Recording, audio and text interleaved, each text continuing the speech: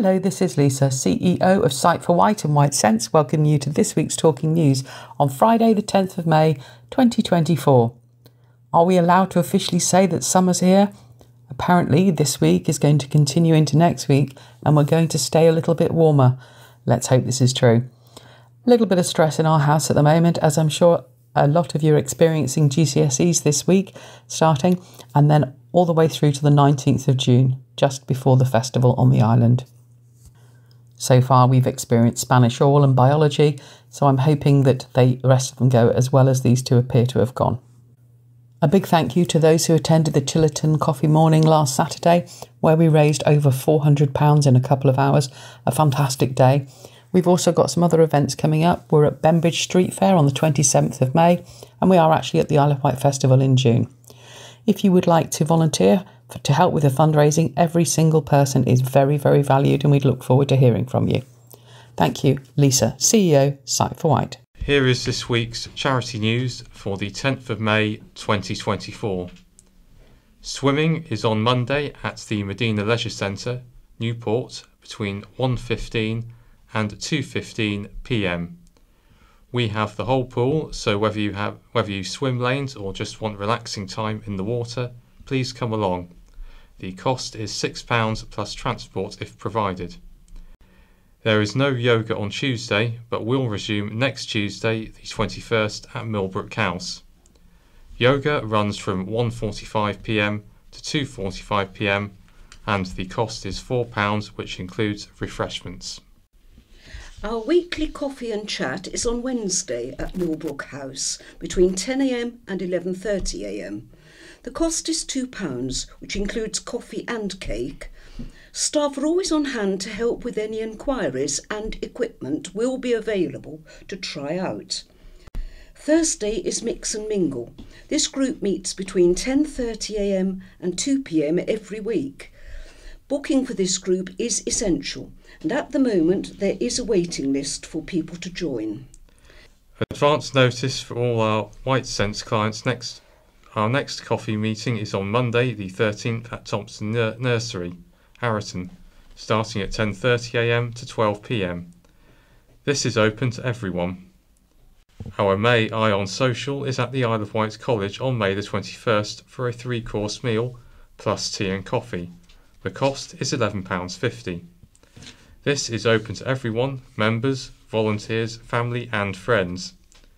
If you would like to come along, please let Susan know by Monday, as she needs to let the college know numbers and menu choices.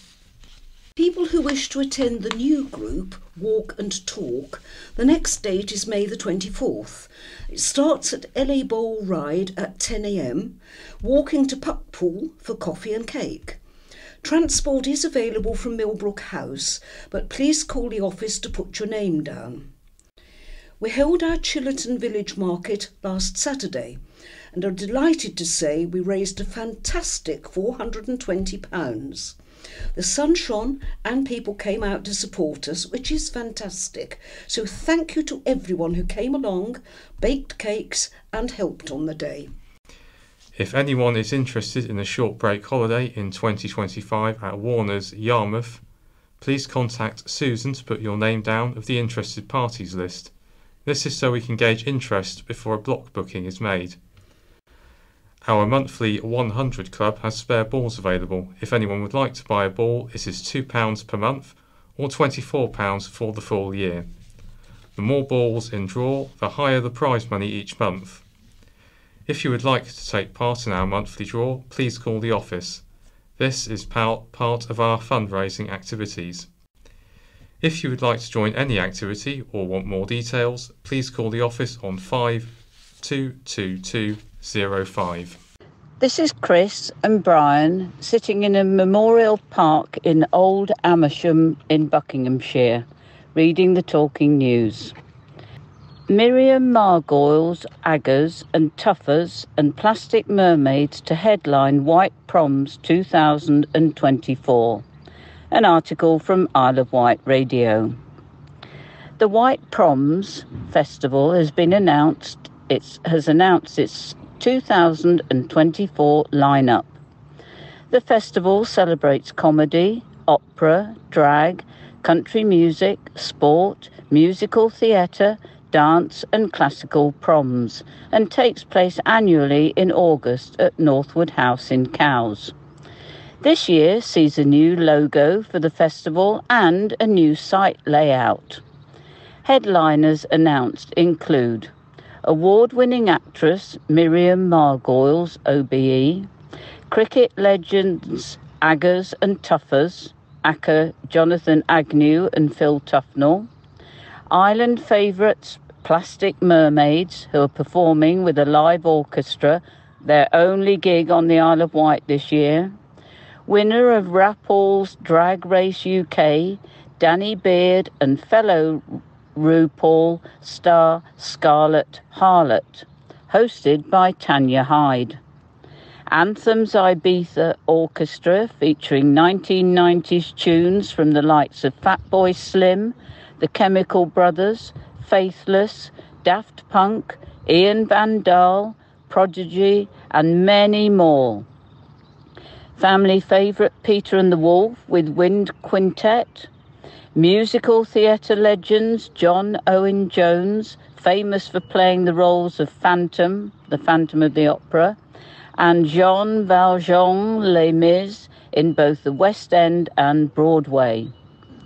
Jenna Lee James, who has just played the role of Elsa in Disney's Frozen on the West End. John Partridge, who has starred in many shows on the West End, including Cats, Grease, Starlight Express, Cabaret, and La Cage aux Folles. Soprano Farrell Smith, who shot to fame as a 12-year-old on Britain's Got Talent in 2008, is now a graduate of the opera course at the Guildhall School in London.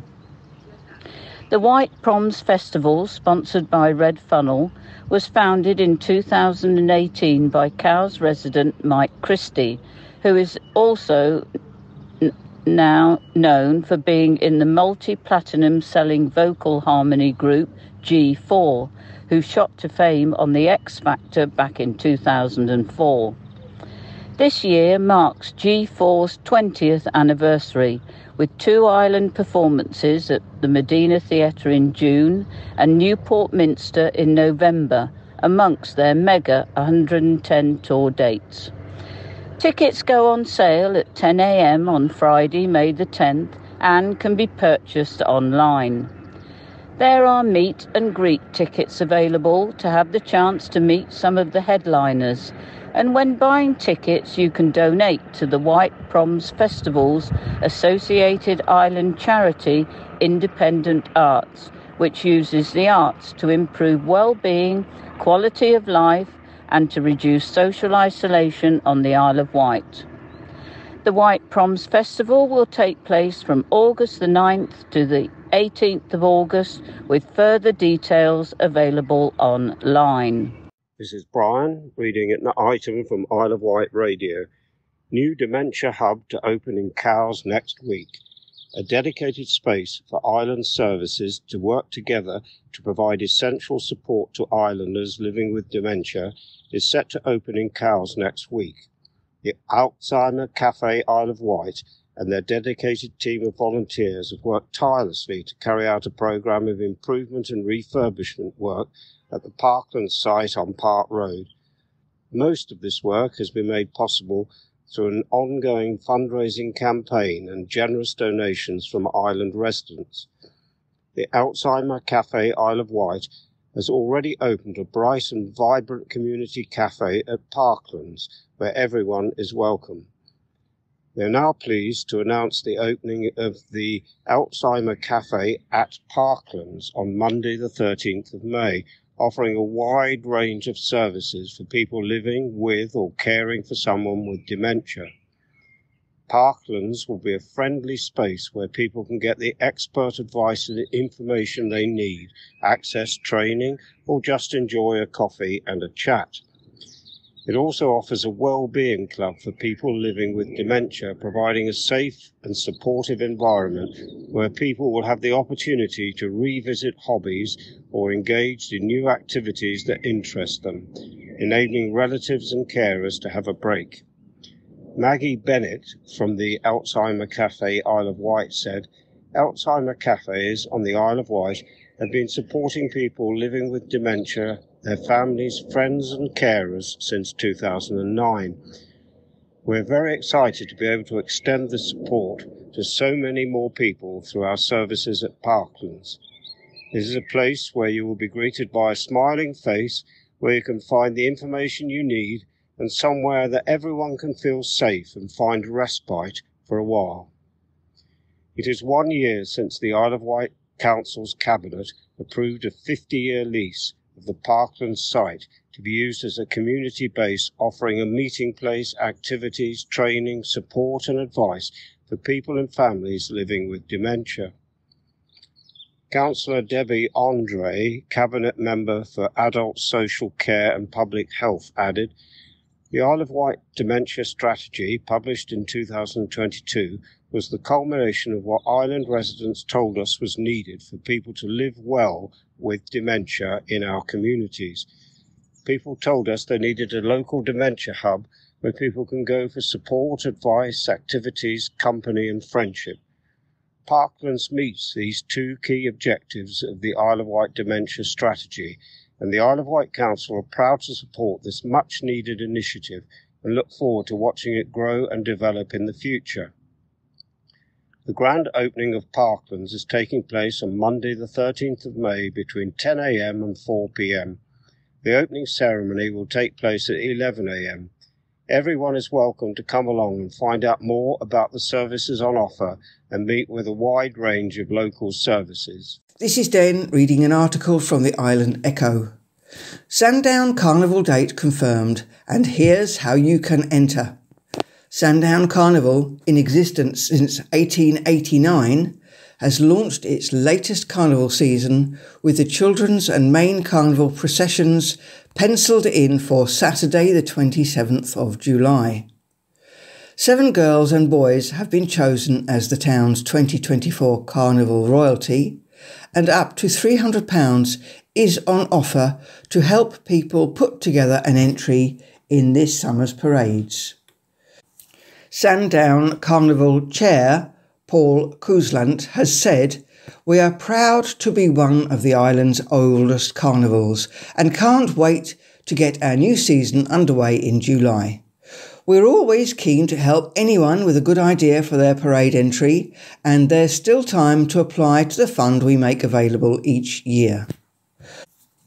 Would-be entrants need to take part in 2 of the town's 2024 parades and must apply by 1600 hours on Friday the 27th of May. Anyone can put in an application, with priority given to those in the PO36 postcode area. Application packs can be downloaded at www.sandown-carnival.com/carnival-participation-fund or picked up from Sandown's Carnival shop at 77A High Street, PO36 8AD.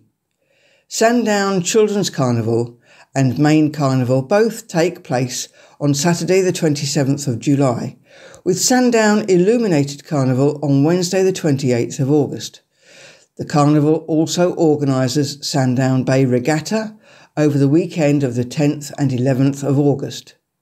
Details of all Sandown Carnival's 2024 events can be found at www.sandowncarnival.com/event-calendar. Hello, this is Steve reading a story from the Island Echo, headlined Isle of Wight Ramblers Protest English Heritage Coastal Path Refusal. Isle of Wight Ramblers protested at the gates of Osborne House in East Cowes on Monday this week against English Heritage's refusal to allow a new coastal path to run through the grounds. English Heritage, the charity in charge of the former royal residence, maintains that the proposed path constitutes a security risk to its collection of artefacts belonging to the late Queen Victoria. However, Isle of Wight Ramblers believe the failure to grant access places walkers in danger, as they will be forced to use a main road, that's York Avenue. The route between East Cowes and Wootton, forms part of the proposals for the 2,704-mile King Charles III Coast Path. The Ramblers would like to see the route following the coast past the beach at Osborne. However, English Heritage will not allow this. Isle of Wight Ramblers have said, "There are currently no public footpaths in East Cowes which lead to the countryside. A coast path at Osborne and Barton would give residents the opportunity to enjoy these amazing seascapes. It would also ensure that we have one of the finest coastal stretches in England, attracting many tourists." However, Isle of Wight Ramblers has met many organisations and politicians and have concluded that Natural England is unlikely to pursue a coastal route and must therefore follow the main A3021 road towards Whippingham. A 2,700-mile England Coast Path, a new national trail, is being implemented and nationally much of the trail is open for enjoyment.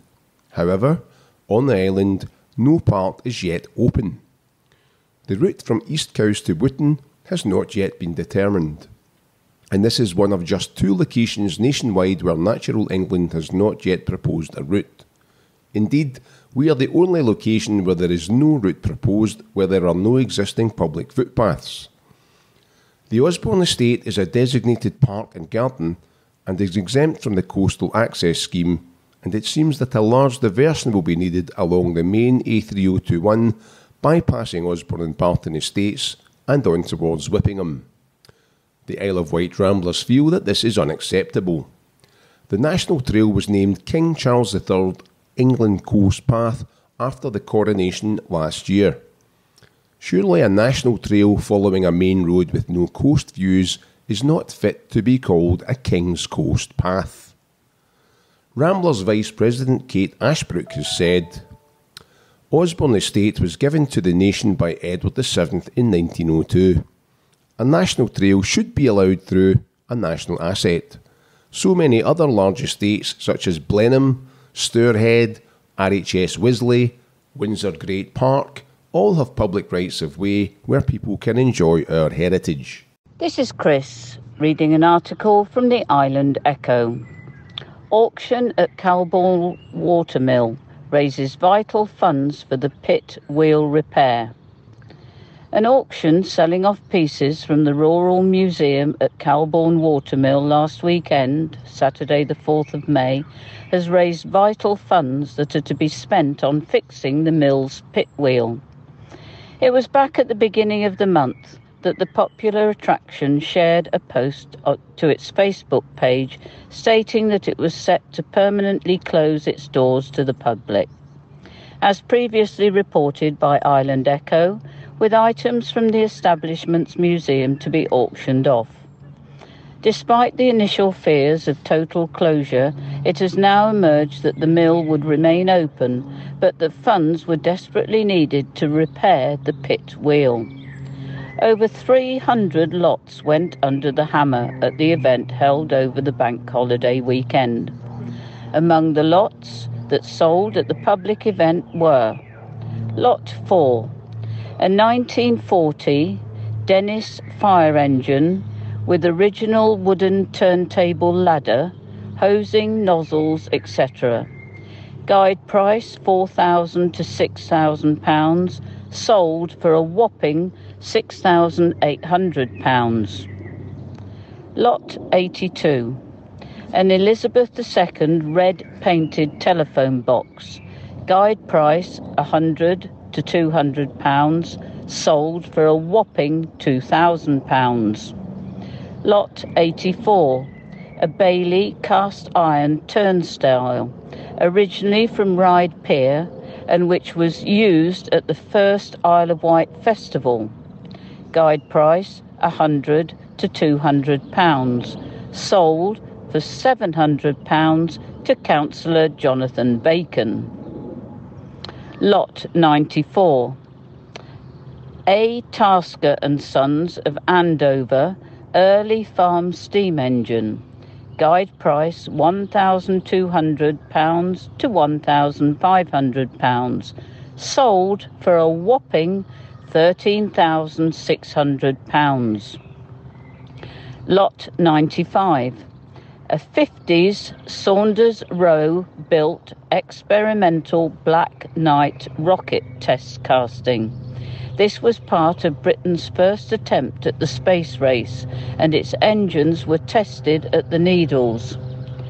Guide price £2,000 to £3,000, sold for £1,500. Lot 308, a 6-foot-high cast metal water feature in the form of a mythical dragon. Guide price £4,000 to £5,000, sold for £3,800.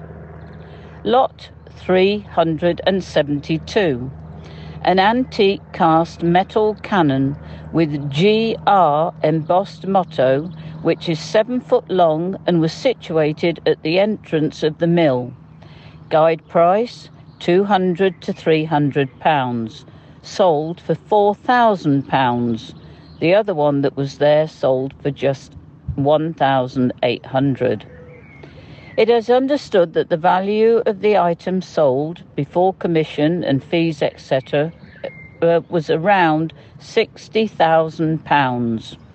A post on the Calbourne Watermill Facebook page has thanked those who attended the event, saying, "We appreciated you coming and bidding for the items. Please keep us updated on how you renovate and treasure them. We are hoping to have raised enough funds to finish the repairs to our pit wheel and be milling flour again. It will be brilliant to provide stone ground, water-powered, top-quality flour to islanders again. Thank you to all our wonderful island community for all your kind words and messages of understanding. We are truly blessed to live in a caring community and beautiful place." This is Brian reading an article from the Island Echo. Upgrades planned in Ryde thanks to long-term plan for Town's programme.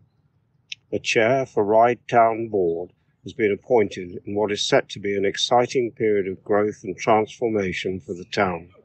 The newly appointed chair, Stephen Holbrook, has hit the ground running to establish a new independent board that will oversee a £20 million levelling up funded grant from government. Ryde is one of 75 towns across the UK to benefit from the government's new long-term plan for towns programme. The chair will act as a champion for Ryde, ensuring the town board is community-led and effective at targeting investment, which help build a better future for local people. As the decision-making body responsible for leading the development and delivery of the Ryde's long-term plan, the board will work closely with local people to identify and unlock investment priorities across the town. Establishing a board that represents the community and businesses of Ryde, covering the broad themes of safety and security, high streets, heritage and regeneration, and transport and connectivity, is a crucial part of accessing the funding. A visit to mark the appointment was made by the long-term plan for Town's interim programme director, Adam Hawksby, who met with the new chair as well as local business owners to get a sense of the opportunities and challenges facing Ryde. Stephen Holbrook said, "I'm excited to be leading on this collaborative project that will not only really make a difference to Ryde, but also the island. £20 million is a hugely significant amount of government money, and we will work hard to maximise its impact. We will be imaginative with a view to leveraging other funding and creating legacy projects. I'm looking forward to engaging with residents and stakeholders to make the absolute best of this exciting opportunity. This is a great moment in history for Ryde Town and its residents, but it's a project that will make it a better place, not just for the residents, but also see investment that will bring islanders to Ryde more often, as well as improving one of our gateway destinations for off-island visitors." This is Den reading an article from Isle of Wight Radio. 2 Isle of Wight businesses have received prestigious awards. Wroxall's Isle of Wight Donkey Sanctuary was named Family Attraction of the Year at the Muddy Stiletto Awards for the second consecutive year, while Wootton's Bayliss and Booth won the Lifestyle Store category. A spokesperson for the Isle of Wight Donkey Sanctuary said, "An enormous thank you to everyone who voted for us. We're absolutely thrilled to be regional winners in the Best Family Attraction category. Regional winners from every category now automatically go through to the national finals." The Muddy Stiletto editors then judge who is the best of the place in each category, announcing the national winners on the July the 11th. So watch this space. Muddy Stilettos first tottered into the world in 2011 as a way for national lifestyle journalists Hero Brown to find out and share the fun stuff to do in the local area. Quickly, Muddy Stilettos caught on locally as a witty, useful, tastefully curated and researched insider's guide to the very best food, walks, boutiques, day trips, hotels, interiors and events for smart, fun-loving women living outside London. Bayliss and Booth revealed their joy at winning via a social media post, stating, "We are thrilled to announce we have won the coveted Muddy Stilettos Award for Best Lifestyle Store in the region. We are so appreciative of all the votes and support. You can find out more about the Muddy Stilettos online." Hi, this is Steve with a story from Isle of Wight Radio with the headline, Isle of Wight Beaches Praised in Clean Water League Table. The Isle of Wight has performed well in a new league table of clean beaches, with all of its beaches rated either excellent with 3 stars or good 2 stars for water cleanliness in summer. The Isle of Wight received a mid-table finish overall, coming 9th out of 19 locations on the league table, but it's one of only 4 counties where every monitored beach is either good or excellent for seawater cleanliness in summer. However, Dorset, Devon and Suffolk have higher percentages of beaches rated excellent for clean water, according to UK travel site Holiday Park Guru. They analysed Environment Agency summer water quality data from hundreds of beaches to name the best and worst locations. The nation's 13 dirtiest beaches are being offered Brown Flag Awards, including Blackpool North Beach, Weston Supermare Weston Main Beach and Bognor Regis at Aldwick. The winners are being offered complimentary brown flags featuring poo emojis to display for swimmers. These beaches are rated poor by the Environment Agency due to bacteria such as E. coli from sewage and other waste. None of the Isle of Wight's beaches have been awarded Brown Flag Awards for 2024. Lancashire came bottom of England's league table, with none of its 10 designated bathing spots achieving the coveted 3-star excellent rating for cleanliness. Somerset, Norfolk, Yorkshire and Kent were all in the bottom half of the league table. Keen sea swimmer Robbie Lane from Holiday Park Guru said, "High praise is warranted for England's 273 beaches with the top rating for their water quality, including 11 beaches on the Isle of Wight. Commiserations to our 13 winners this year. You really are top of the plops. We just hope they'll take up our offer of a free brown flag, although I'm afraid we can't quite afford to provide a flagpole as well." It's worth noting that the Environment Agency only includes water quality readings from May the 15th to September the 30th when giving ratings to bathing areas. Seawater quality tends to be worse in winter after heavy rain. Percentage of beaches rated excellent by the Environment Agency for seawater cleanliness from best to worst, and that's Dorset with 89%, Devon 86%, Suffolk 83%, Cornwall 81%, Tyne and Wear 78%, Northumberland 77%, Lincolnshire also at 77%, Hampshire and the New Forest at 75%, the Isle of Wight coming in at 73%, Merseyside it drops down to 57%, Essex 53%, Sussex 52%, Cumbria 50%, Norfolk 50%, Kent, and now we're down to 45%, Yorkshire 40%, County Durham 16%, Somerset 10%, and Lanarkshire, bottom of the table, with 0%. This is Chris reading an article from Isle of Wight Radio. Isle of Wight shoppers helping to tackle rising levels of hygiene poverty.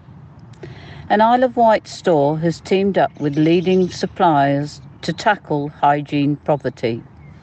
Tesco has again joined forces with its suppliers of well-known household brands such as Radox, Shaw, Bodyform and Aquafresh to help distribute millions of personal care items to people who are in need. For every 2 purchases by the Isle of Wight Tesco Superstore customers from a selection of essential hygiene products, its suppliers will donate a third hygiene item directly to the charity in kind direct. Participating in the campaign are Unilever, Essity, Haleon and Kimberly-Clark, and they are joined by a new partner, Edgewell. These products will be distributed by In Kind Direct, which works with charities, community groups, food banks and schools to get much needed hygiene products into the hands of people who need them.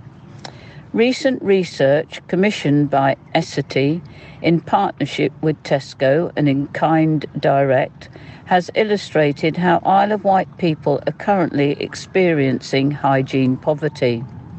Families are often impacted, and this survey revealed that 13% of households with dependents in the region have gone without hygiene products such as shampoo or deodorant.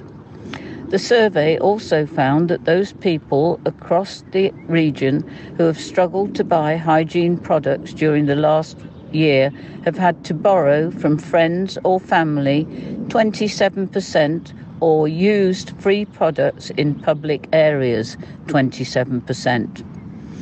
Roseanne Gray, CEO at In Kind Direct, said, "Many people experiencing hygiene poverty face the impossible decision to heat, eat or keep clean on a daily basis.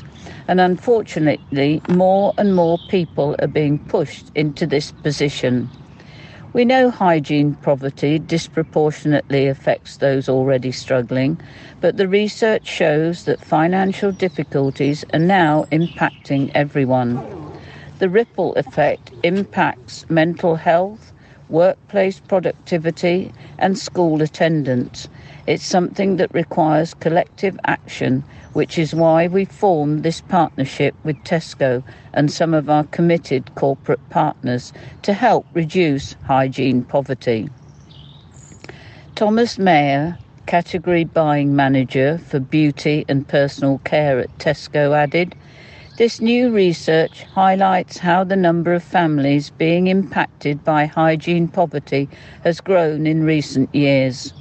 That is why the work done by In Kind Direct to help people is so important, and we are really pleased to be working again with our suppliers to provide hygiene products where they are needed most." The campaign is running in the Tesco Isle of Wight Superstore until the 11th of June. This is Brian reading an article from the Island Echo. New team rector appointed by Bishop of Portsmouth to take over key island role.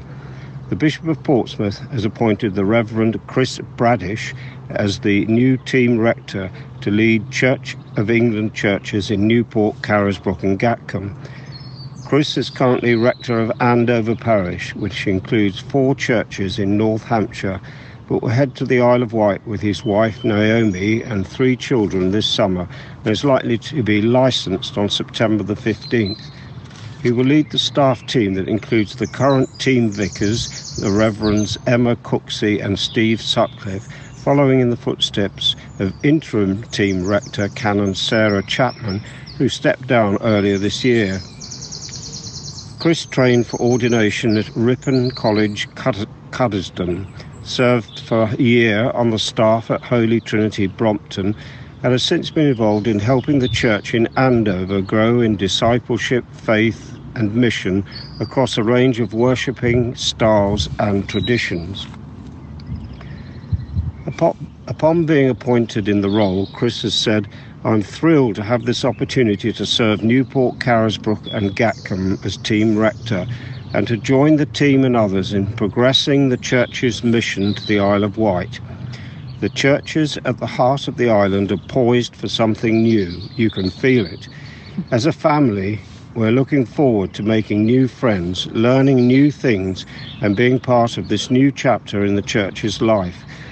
We'll be sad to leave Andover, where we've made so many friends, but it's a huge privilege to be called to the island.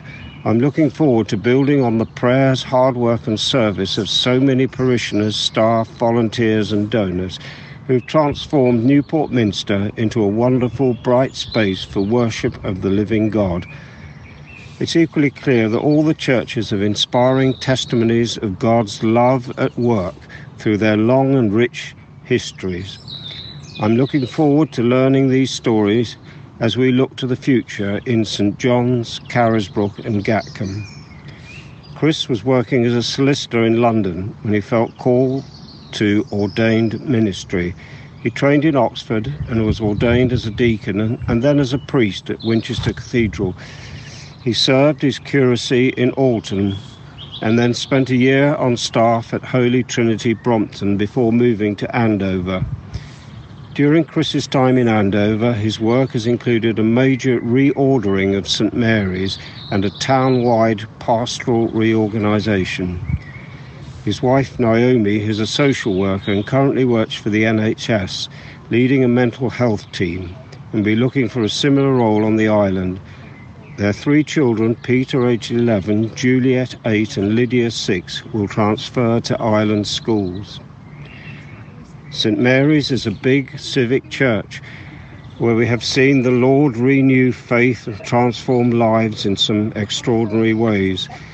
The church has grown as a gathered community, but it's deeply committed to its sense of place alongside that.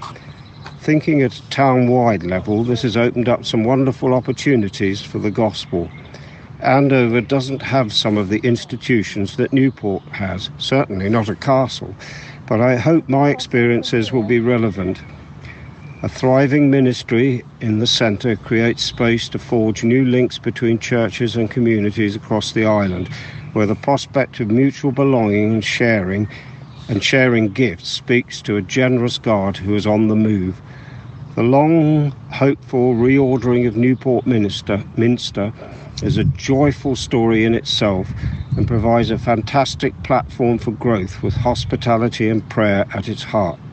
We're looking forward to discovering what a great place the island is for family life. The Bishop, the Right Reverend Jonathan Frost, is expected to license Chris to his role at 4 o'clock on 15th of September in Newport Minster. This is Den reading an article from the Island Echo. His Royal Highness, the Duke of Edinburgh, visits the Royal Yacht Squadron Isle of Wight Foundation. His Royal Highness the Duke of Edinburgh visited the Royal Yacht Squadron Isle of Wight Foundation at the RYS Castle, Cowes, on the 1st of May. The foundation was established in 2015 to mark the bicentenary of the Royal Yacht Squadron.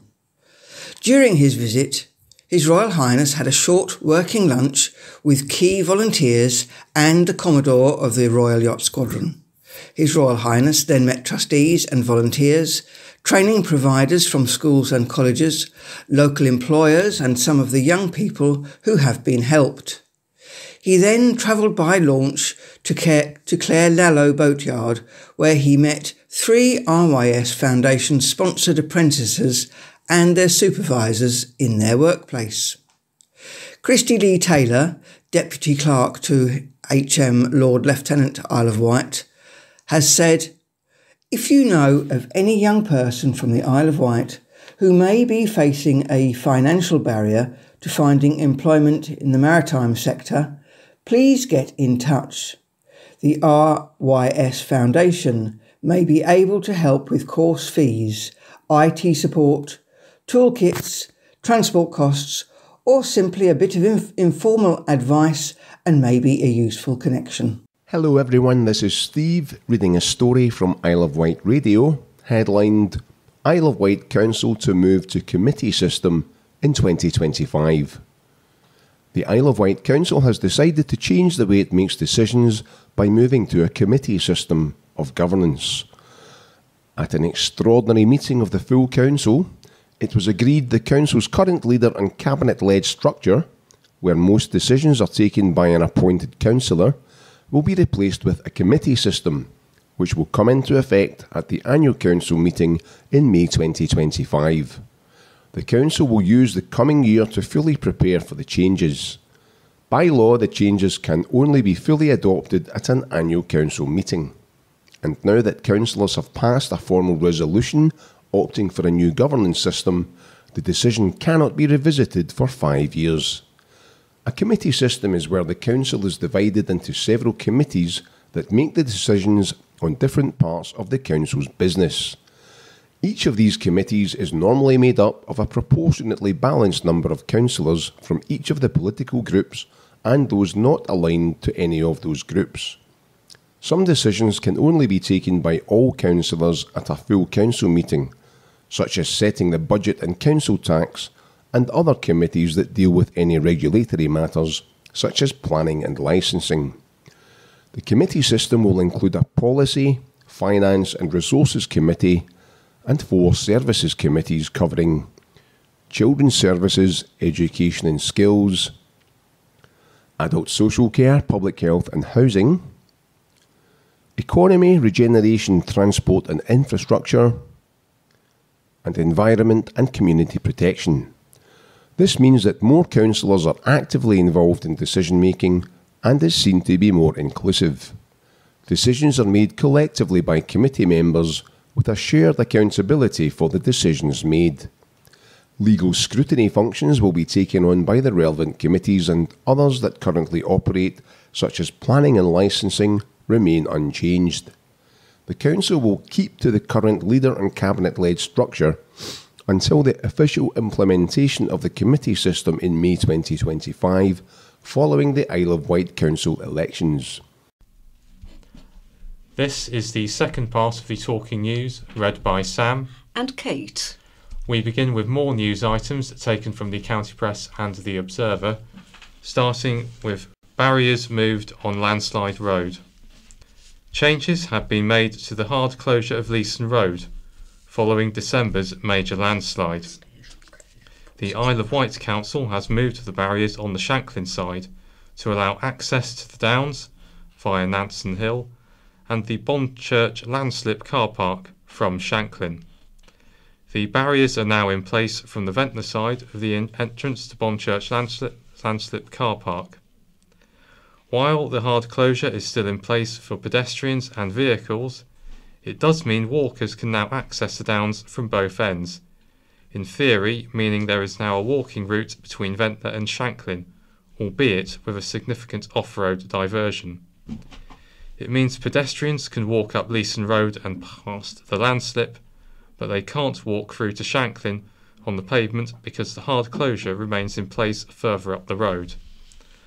A council spokesperson explained the changes. The car park at the far end of Smugglers Haven has been opened, and the barriers moved to allow walkers access to Nansen Hill and the Downs. This allows the coastal path diversion to come into effect. The car park is not included within the area identified via the independent experts employed by Island Roads as requiring monitoring prior to being reopened. The barriers remain on the road as a hard closure to all access until monitoring equipment evidence confirms that it is safe for Island Roads to open the road. The road closure is in effect from the signs lower down Leeson Road at the junction with Bonchurch Chute. Access is provided for residents, utilities and services such as refuse vehicles, post office and deliveries. The council would like to remind people to be aware of their surroundings and not put themselves or others at risk while they explore areas around the island. Isle of Wight Ramblers posted a graphic showing the routes in the area. Meanwhile, another meeting is to be held in Ventnor to update residents on the latest news on the landslide and road closures. It will be on Tuesday, May the 14th, and is a ticketed event via the Isle of Wight Council. This is the second part of the Talking News, read by Sam and Kate. We begin with more news items taken from the County Press and the Observer, starting with barriers moved on landslide road. Changes have been made to the hard closure of Leeson Road following December's major landslide. The Isle of Wight Council has moved the barriers on the Shanklin side to allow access to the Downs via Nansen Hill and the Bonchurch landslip car park from Shanklin. The barriers are now in place from the Ventnor side of the entrance to Bonchurch landslip car park. While the hard closure is still in place for pedestrians and vehicles, it does mean walkers can now access the Downs from both ends, in theory meaning there is now a walking route between Ventnor and Shanklin, albeit with a significant off-road diversion. It means pedestrians can walk up Leeson Road and past the landslip, but they can't walk through to Shanklin on the pavement because the hard closure remains in place further up the road. A council spokesperson explained the changes. The car park at the far end of Smugglers Haven has been opened and the barriers moved to allow walkers access to Nansen Hill and the Downs. This allows the coastal path diversion to come into effect. The car park is not included within the area identified via the independent experts employed by Island Roads as requiring monitoring prior to being reopened. The barriers remain on the road as a hard closure to all access until monitoring equipment evidence confirms that it is safe for Island Roads to open the road. The road closure is in effect from the signs lower down Leeson Road at the junction with Bonchurch Chute. Access is provided for residents, utilities and services such as refuse vehicles, post office and deliveries. The council would like to remind people to be aware of their surroundings and not put themselves or others at risk while they explore areas around the island. Isle of Wight Ramblers posted a graphic showing the routes in the area. Meanwhile, another meeting is to be held in Ventnor to update residents on the latest news on the landslide and road closures. It will be on Tuesday, May the 14th, and is a ticketed event via the Isle of Wight Council. Shock as a fire station closure forces the crew out. Firefighters in East Cowes have been forced to leave their station building and move to another town after significant structural issues were found at the site. East Cowes Fire Station is being closed over health and safety fears caused by subsidence. A search for a temporary site has been underway, but to date no suitable location has been found, Hampshire and Isle of Wight Fire and Rescue Service said. It means the station's crews and fire engine will be moving to Newport Fire Station. The East Cowes crews will carry out their drill nights and train there, Glenn Bowyer, the Director of Operations for the Hampshire and Isle of Wight Service, said. We're also working with crews at East Cowes to enable them to mobilise from Newport when there is an incident. Glenn Bowyer said the station in East Cowes has suffered with subsidence, and although underpinning has resolved the movement, the residual damage has left the building in an unmaintainable state. He added, most recent assessments of the building have led us to make the decision that our crews cannot continue to operate from the station due to health and safety concerns. At this stage, our focus is on implementing an immediate temporary solution. No long-term decisions have been made. As we go through this process, we will keep our crews and communities, who will continue to be protected by Newport and neighbouring stations, kept informed of any updates. Councillor Karen Lucioni, who sits on the Hampshire and Isle of Wight Fire and Rescue Authority, said the community of East Cowes will continue to be well protected by Newport and the neighbouring stations. The actions being taken are based on immediate building safety concerns, and no long-term decisions about the station are being considered at this stage. On Wednesday, Councillor Carl Loves said crews were given just a few hours' notice of the plan. He said the fire service will of course tell you that they can operate safely from Newport and Ryde, but if our main road is closed or congested, every minute will count, especially if we have a major incident. Councillor Lucioni said she will be seeking assurances over a new building for the town. Sad death after fire. Firefighters worked through the night on Tuesday to tackle a fire in Gaggle Hill Lane, Brystone. The fire service was alerted at 2 a.m. with crews from Newport, Freshwater, Yarmouth, Cowes and Shanklin on the scene, along with specialist vehicles and an aerial ladder platform. Firefighters wearing breathing apparatus used main jets to tackle the blaze. Efforts were also made to prevent damage to neighbouring properties, and residents were evacuated as a precaution. Nearby residents were evacuated as a precaution, and other local residents were advised to keep windows and doors closed due to smoke in the area. By 8 a.m, the incident had been scaled back, with 2 fire engines and 1 aerial ladder platform damping down hotspots to prevent further spread of the fire. Yesterday, Thursday, it was confirmed by police that an unnamed man in his 40s sadly perished in the fire. His next of kin had been informed. It is believed his 3 dogs died alongside him. There is an ongoing investigation. There was also a pan fire in the kitchen of a flat in Milligan House in West Street in Ryde on Tuesday afternoon. Meanwhile, there was a fire at an agricultural building at East Ashy Manor Farm around 12:45 a.m. on Monday. At its height, the large blaze measured 15 metres by 25 metres and prompted a large response, with crews from Sandown, Ryde, Newport and Shanklin attending. 2 officers and a water carrier also attended, and hydrants, jets and hose reels were used to douse the flames. A roof on the barn building, which was close to the owner's family home, has been destroyed. There will be no investigation. Veteran ferry vessel sold off. Isle of Wight ferry firm Red Funnel has sold the Red Jet 4, one of its catamaran vessels, to a company in South Korea. After more than 2 decades ferrying foot passengers to and from the island, the boat will set sail for pastures new, having been purchased by Nam Hae Express Company. It was in March that the county press exclusively revealed the vessel was being sold. Red Funnel has said it is part of a strategic decision to focus on the upkeep and reliability of Red Jets 6 and 7.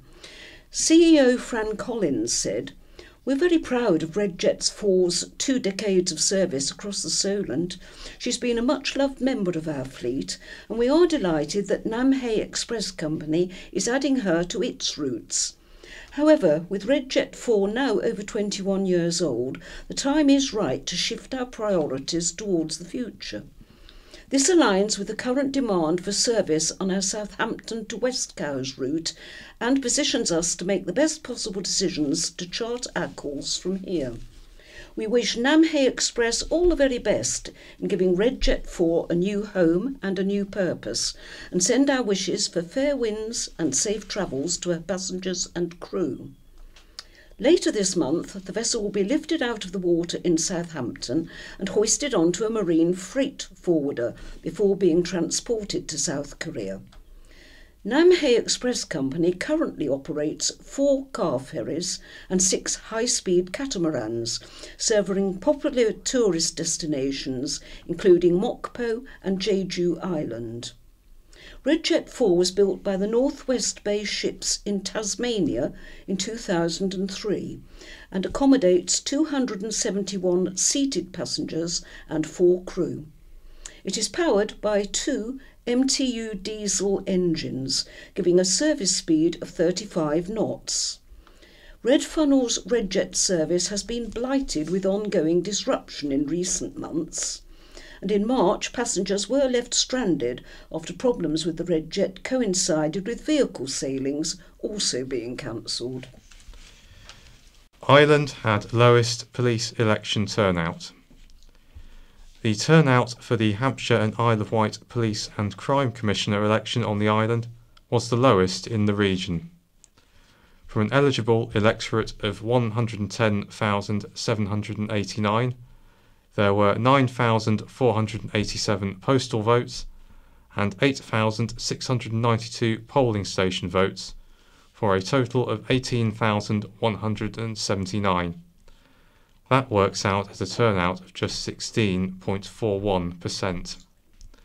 The role of the Police and Crime Commissioner, PCC, was created to be the voice of the people and to hold the police to account. They are responsible for allocating funding and overseeing priorities, with an aim to cut crime and deliver an effective and efficient police service, according to the Association of Police and Crime Commissioners. The Isle of Wight population showed the least interest in going to the polls. The turnout figures from across the region were Havant 29.1%, Isle of Wight 16.41%, New Forest 19.09%, Portsmouth 27.9%, Rushmore 33.6%, Southampton 29.5%, Test Valley 21.58%, and Winchester 40.3%. Donna Jones, Conservative, retained her post after being re-elected with 175,953 votes. She beat the Labour Party's Becky Williams, 106,141, Liberal Democrats' Brad Baines, 92,843, and Don Gerard, 40,691, for the Justice and Anti-Corruption Party. The re-elected Commissioner pledges more bobbies. Getting more police on the streets and more knives off them are among the priorities promised by Donna Jones, the re-elected Police and Crime Commissioner for Hampshire and the Isle of Wight. The Conservative, who was first elected to the role in 2021, won with a huge 175,953 votes last Friday, following the PCC elections, and her nearest challenger was the Labour Party's Becky Williams, with 106,141 votes. During her first tenure as Commissioner, Donna delivered on a range of policing priorities, which included the launch of the local Bobbies scheme, with named and contactable police officers for every community across the 2 counties. Other accomplishments included recruitment of 650 more police officers, funding to reopen 10 more police stations, including cows and front counters, bringing the 101 call service waiting times to under 4 minutes. She also introduced a new victims hub, commissioning more than £11 million of victim and perpetrator support programmes. She is one of the 4 national police leaders working directly with the Home Office following her appointment last year as chair of the National Association of Police and Crime Commissioners. Donna also sits on the National Policing Board, chaired by the Home Secretary James Cleverly, co-chairs the National Strategic Policing Partnership Board, and works with the Probation Service, prisons and the CPS. Speaking after the election announcement, Donna said, "I'm extremely honoured to be re-elected, and the hard work continues. I am determined to recruit more police officers to make sure everyone who reports a crime gets feedback and that there is a comprehensive crackdown on shoplifting. I will carry on making sure communities across Hampshire and the Isle of Wight are safer by making increased police visibility a priority, by taking more knives off the streets and providing focused support for victims. These are huge responsibilities, and I'm looking forward to getting back to delivering for the people. Donna's pledges for her second term include the recruitment of 75 more police officers over the next 12 months, opening more police stations and front counters, cracking down on shoplifting and retail crime, delivering a rural crime task force, investing in making roads safer, reducing serious violence, and ensuring people reporting a crime get feedback. Late night farm blaze, scary experience. The owners of a farm in Ashy have praised hero firefighters who did an excellent job in preventing the spread of a large blaze overnight. No one was hurt, but, nonetheless, it was still a scary experience for the owners of East Ashy Manor Farm in Ashy. Flames ripped through an agricultural building in the early hours of Bank Holiday Monday. At its height, the fire measured 15 metres by 25 metres and prompted a large response from Hampshire and Isle of Wight fire and rescue crews. It's understood the roof to the barn building, which was close to the owner's family home, has been destroyed. 4 engines from Sandown, Ryde, Newport and Shanklin were alerted at 12:46 a.m. 2 officers and a water carrier also attended, and hydrants, jets and hose reels were used to douse the flames. A single appliance remained on scene this morning. The owners of the farm told the county press, "The fire service did an excellent job containing the fire, so it did not spread to any other buildings, and we are very grateful." Hampshire and Isle of Wight Constabulary has confirmed it is not investigating the fire, and officers have not been required to attend. Polish defence of the island towns is commemorated. The 82nd anniversary of the defence of Cowes and East Cowes by the Polish destroyer ORP Bliskowica was commemorated at the weekend. There were several events to mark the occasion, with a wreath laying, a series of medal presentations by a defence attaché of the London Embassy of the Republic of Poland, General Brig Michal Sprengel, and the Friends of the ORP Bliskowica Society annual dinner at the Royal London Yacht Club. Among those presented with silver Polish Army medals were Kay Banks, Peter Lloyd, Margaret Pryor, Robert Milner and Darren Sinix, the son of the late Kenneth, who was co-founder of the society.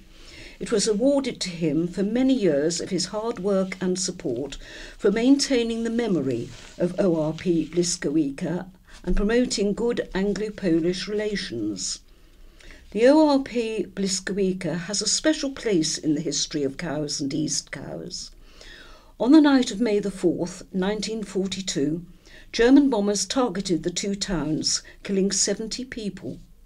The ORP Bliskowica and her sister ship, ORP Grom, were built at the local shipyard J.S. White & Co. The ORP Bliskowica, which was undergoing work on the River Medina at the time of the attack, turned her guns on the bombers, saving lives and property. She is currently on display in Poland, and strong ties exist between the 2 communities. The ORP Grom was lost in Rombaken Fjord in Norway on May the 4th, 1940, and was also remembered. In English, Bliskowica means lightning and Grom means thunderbolt. Ireland on TV travel show. The Isle of Wight is set to feature on the new series of a travel programme on Channel 5.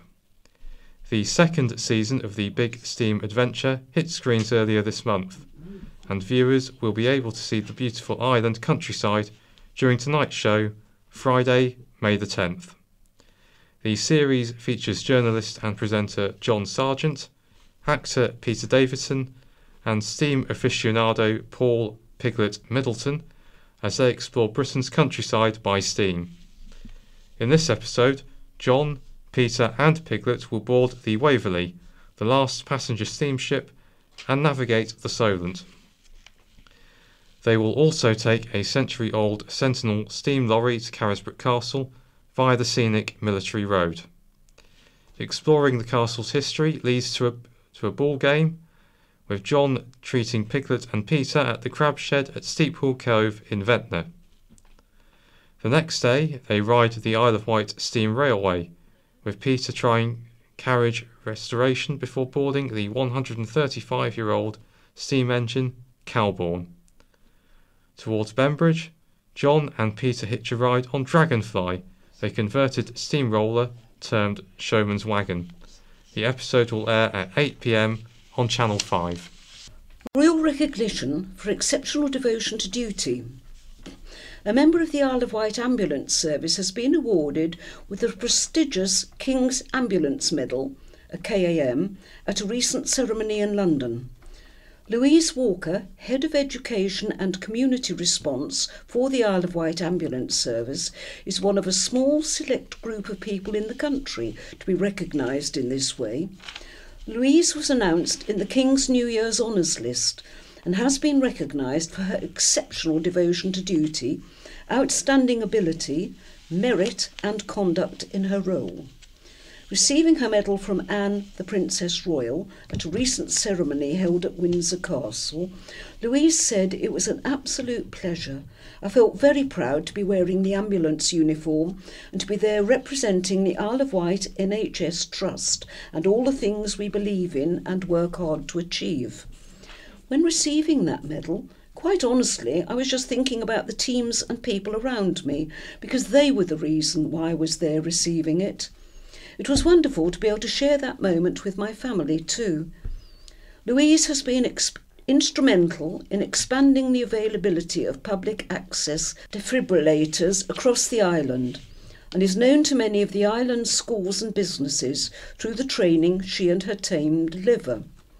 Victoria White, the Isle of Wight's Ambulance Service Director, said, "We are incredibly proud of Louise and all she has achieved alongside her colleagues and our amazing volunteers, who together have saved many lives and continue to provide an incredible service for our island community. It is wonderful for Louise and the service to be recognised in this way." Receiving the King's Ambulance Medal is very special, and Louise and the service as a whole should take a moment to enjoy this recognition. Work to improve beach access gathers pace. A popular beach is to become more accessible, and the move has had widespread support. Ride Beach Accessibility Partnership held an event to promote its Accessible Beach project, which saw businesses convene at Hovertravel's Ride Terminal. Attendees received project updates and learnt about the boardwalk construction. Funding efforts saw Hovertravel contribute a £5,000 private hovercraft charter auction. The total fundraising target stands at £25,000.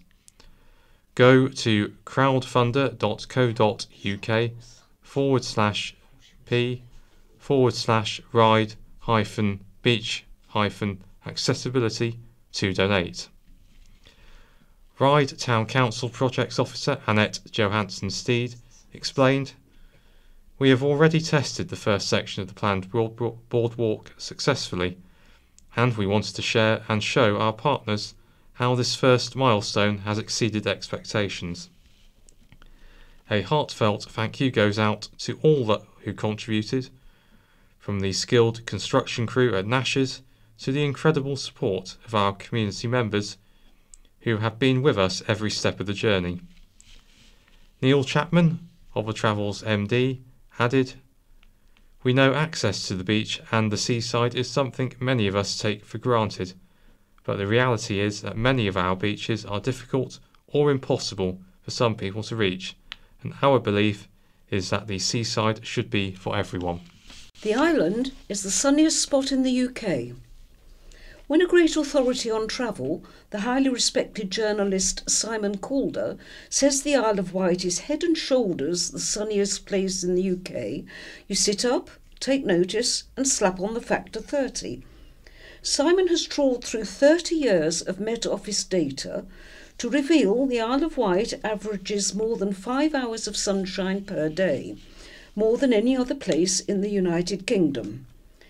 The island resort of Shanklin is the brightest location of all, he adds.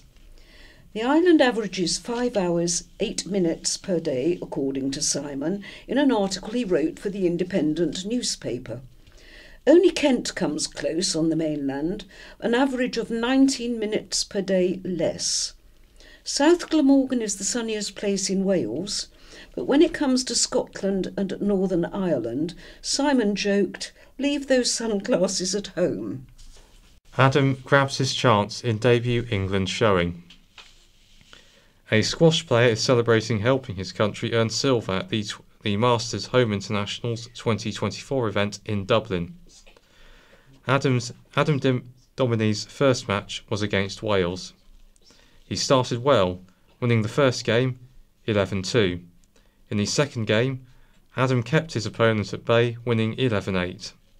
The third was a tough battle, but Adam came out on top, winning 11-9. His England teammates were also victorious, winning the tie 20-0. A televised match against the home team piled on the pressure for the following day. A gutsy performance against the experienced John Hurley saw Adam win the first game 11-9. In the second, the left-handed Islander lost 11-7, but soon fought back to take the third 11-6. In their fourth game, showing signs of tiredness, Adam started to force shots and made errors, eventually losing 11-6. Despite an early lead in their fifth game, Adam lost crucial points and Hurley prevailed 11-8, taking an overall 3-2 victory. England lost 2015 against their hosts. Against Scotland, the match went England's way, and overall it meant they earned silver. Adam said, "To represent your country is the pinnacle of sport. I've coached players who have reached this level, so it's nice that I've finally got my chance." There are plans to swap old for new. Plans have been lodged with the Isle of Wight Council to demolish buildings on Embankment Road in Bembridge and replace them with dwellings, workshops and storage. An objection has already been lodged by Bembridge Parish Council, which says it believes the development is disproportionate in size and scale compared to the surrounding area. And another person comments they're calling for more pedestrian access if the plans are given the go-ahead. Meanwhile in Newport there are re-advertised plans to knock down a house on Worsley Road and to replace it with 4 homes and car parking. Full details of any of these plans can be found on the council website. There are fears about traffic and impact on wildlife, which have been raised as objections. The Isle of Wight College in Newport is applying to demolish a building and replace it with a new 2-storey education block and landscaping. This is proposed for the site on Dodner Lane in Newport. There are even more planning applications, but that's all the paper reports. A busy schedule for the Princess Royal. The red carpet will be rolled out for royalty visiting the island next week. Princess Anne is scheduled to make visits to 2 important and historic institutions on the island next Thursday, May the 16th. As Royal Patron of the National Coast Watch Institution, the Princess Royal will visit Bembridge RNLI Lifeboat Station. Then, as President of the Royal Yachting Association, Princess Anne will officially open Seaview Yacht Club's new training centre in Dover Road, Seaview. A Year 5 class of 31 pupils from St Mary's Catholic Primary School Ryde has been invited to attend the opening and to chat to her. Children from the school do attend training sessions at the yacht club. Princess Anne will be accompanied by Susie Sheldon, the island's Lord Lieutenant. Princess Anne was last on the island during Cows Week last year. And now on to White Memories and Nostalgia. The county press has been bringing islanders the news since 1884. We've delved into our archives, 124 years ago in May 1900. Island MP Richard E. Webster wrote to the county press to confirm that he would be quitting after being elevated Master of the Rolls at the request of Queen Victoria. He told Islanders, "I will always look back with pride upon the honour that you conferred on me by selecting me as your representative, and shall ever retain a keen interest in everything which conduces to the welfare and prosperity of the island." Well-known Island Hunter stud, Blue Blood, winner of 10 first prizes in the show ring, was put up for servicing mares at the Yafford Stud Farm at the cost of £3. In his show ring days, Blue Blood beat 2 of Queen Victoria's premium winners, Chibiabos and Oatlands. 74 years ago, in May 1950, the construction of Sandown Secondary Modern School was given the go-ahead by County Hall's Education Committee. The site was adjacent to the former Sandown Secondary Grammar School. A blaze at Morgan's Furniture and Baby Carriage Shop, Shooters Hill, Cowes, caused chaos to neighbouring shopkeepers who fought the flames to rescue their wares. Goods were removed from Wyatt's Butchers, Richard's Radio Shop, and the offices of Mr. A.S. Cripps, Architect and Surveyors.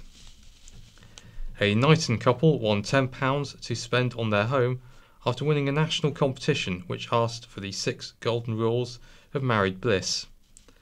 Mr. and Mrs. Sellingcourt beat off competition from 9,000 other entrants. 49 years ago, in May 1975, there was an outcry regarding a staff shortage at St Mary's Hospital. A meeting of the Isle of Wight Rehabilitation Society discussed the concern regarding the shortage of staff in professions such as occupational therapy and physiotherapy. A report from the Island Coast Guards showed that the casualty list for the 1974-75 winter was higher than ever, and the main cause was bad weather. 34 years ago, in May 1990, Southern Vectis workers overwhelmingly backed their union's call for 24-hour strikes in support of their annual pay claim. Some 260 workers voted. Newchurch Primary School was looking forward to a visit from Princess Margaret. The Princess came to the school to formally open the new school buildings and the community centre. A 42-year-old St Helens woman won the island heat of the Women's Institute Driver of the Year competition. Noreen Finley beat 29 other competitors in answering motoring questions and completing an economy driving test in a new Vauxhall Nova. Police were urging islanders not to hang their washing out overnight. A spate of thefts from washing lines saw garments ranging from underpants to jumpers being stolen. A look back in time. The Isle of Wight Observer of the 11th of May 1912 carried an interesting report about the island's oldest inhabitant. Mr. Charles Pratt, the island's oldest inhabitant, will on Sunday be the recipient of innumerable messages of congratulations, for on that day he will have reached the 103rd anniversary of his birth. To be one of the oldest living persons in the British Isles is a matter of felicitation, but to live to such an age without losing those faculties which enable one to continue to enjoy life is to achieve a distinction denied to all but a very few indeed. No one would suppose Mr. Pratt to be much, if anything, over 80 years of age, and indeed his bodily and mental activity is beyond that of very many men a score of years his junior. Except that he is deaf, he bears little trace of the passing of over a century. Today he lives the life of a normal person. He sleeps fairly well. His appetite and digestion are but little impaired, and in fine weather he enjoys his daily walk.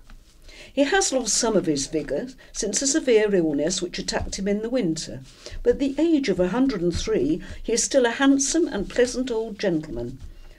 Mr. Pratt, who lives at Hillsborough Well Street, Ryde, was born at Hambledon on May the 12th, 1809. If there were anything in the old superstition, he would indeed be a remarkable man, for he was a seventh son of a seventh son, and our ancestors gave such persons credit for second sight and powers of magic. Mr. Pratt has never discovered any supernatural gifts in itself, so it must be supposed that the virtue has died out before he came upon the scene. Old Ryde memories. Asked whether Ryde was very different when he first came, Mr. Pratt said, "No, Union Street, High Street and Cross Street were very much about the same. Of course, very many of the old houses have been pulled down and replaced by new. The greatest alteration is, of course, on the front, where the esplanade is now. When I first came to Ryde, the sea came nearly up to the houses, and I have seen a boat in George Street. Most of the old people who were here then are gone. I remember a Mr. E. Hartsnall as well as any. It was his suggestion that a canal should be built to keep houses from being flooded on the Strand, and it succeeded, for there has never been the same amount of flooding down there since. When I lived at Crescent House on the Strand, I got out of bed one morning to find myself standing in water." And now on to my view, starting with an opinion piece by Matthew Chatfield, headlined, "We Need to Start a Rake Up June." We're in the middle of No Mow May. How are you doing? Mown anything this month? Probably not. If you're amongst the growing number of people who are adopting the on-trend idea from UK charity Plant Life, which encourages people to let grass and wildflowers grow for a month. It's a great campaign, backed by sound science. Leaving lawns to grow can be beneficial for wildlife. This year, as well as domestic gardeners, 40 local councils have signed up to the programme, including our own here on the Isle of Wight. Selected verges, parks and green spaces will be left to grow for a month. This is not a new idea. When I worked for the council, this suggestion was a regular one, and I'm glad it's now been adopted. The reason it wasn't back then, oddly enough, was cost. You'd think just not mowing would be cheaper, wouldn't you? Well, obviously it is, but there's more to it than that. The issue is that cutting a month's worth of grass can be a bigger job than doing a couple of regular cuts. Longer grass hides litter, which needs to be picked out before mowing. And then there's a huge issue with No Mow May that applies to everyone, not just councils. The problem is this: if you leave a lot of cut grass to lie on your lawn, verge or park, you risk doing more harm to wildlife than good. Most domestic lawnmowers that do not collect grass have the option to mulch up and blow the cuttings down into the lawn. This works fine when the grass is short, but anyone who's tried to mow an overlong lawn with a fly mow or similar small mower knows that there are limits. Commercial grass cutting equipment is sturdier stuff, but few, if any, councils pay for cuttings to be taken away during regular amnesty mowing, because that's expensive and usually unnecessary. When you cut a long lawn and do not collect the clippings, there is a build-up of clumps, as the cut grass simply lies on top of the live grass and dries out or rots. This is bad for the lawn, keeping light and moisture from the plants, but also it's bad for wildlife. Wildflowers will not be able to seed, and excess nutrients on the lawn might prevent a more natural sward from developing. Plant Life themselves actually advise to leave grass uncut right until the end of July, by which time the lawn would be a very tall one, especially in the damp, mild weather we are currently enjoying. They specifically recommend us to cut and collect mowings once most of the plants have been seeded. Collecting the cut grass is the key element here, and is often omitted, especially by councils struggling to save a few pounds. So, if you're joining in No Mow May, however long you leave your lawn, when you finally do mow, please don't forget to rake up June. Vectis View, Reflections on Island Life. This week written by the parent of a child bullied at school. Being the mother of a bullied child is an experience that carves into your heart a unique form of helplessness, one that is difficult to describe and just as hard to ignore. It's like watching a storm break from afar, knowing you want to run from the wind and the rain, but finding your feet cased in concrete, leaving you unable to move. My daughter, like so many children who endure bullying, carries a burden far heavier than her books every day to school. The emotional toll it takes on us both is immeasurable. Watching her struggle, seeing the light dim in her eyes when she recounts her experiences, or the way her shoulders slump a little more with each passing day, is almost unbearable. Watching the vibrant spirit of my only child being quashed by the casual cruelty of others breaks my heart. Her daily routine becomes a cycle of dread and recovery. Each morning is a battle, convincing her to face another day, reassuring her that it will be okay, even when we both know that it may not. My afternoons anticipate her return, fearing yet longing to know if she has suffered any new wounds, whether they be words that cut deep or the cold shoulder of exclusion. One of the most excruciating aspects is when she pleads with me not to involve the school, fearing retaliation or worse, that the situation could be dismissed, making her even more vulnerable.